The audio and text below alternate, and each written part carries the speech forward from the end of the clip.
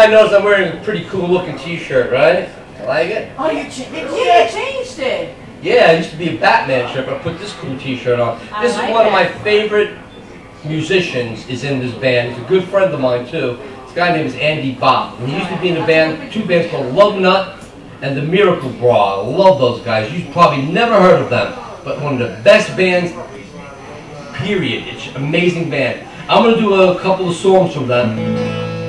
So that way I can introduce you to them, because nobody ever gets to hear these guys, because commercial radio sucks and it deprives truly great bands of actually being heard. So this is a song that I will tell a little story behind this while I got the videotape rolling.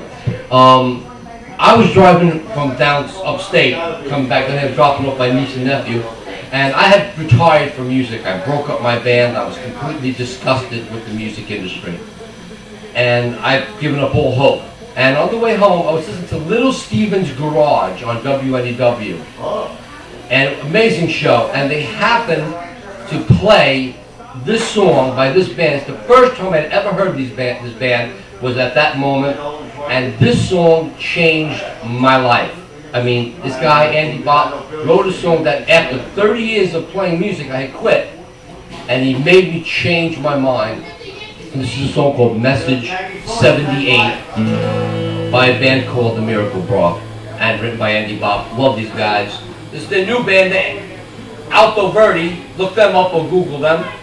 So, this is called Message 78. G4.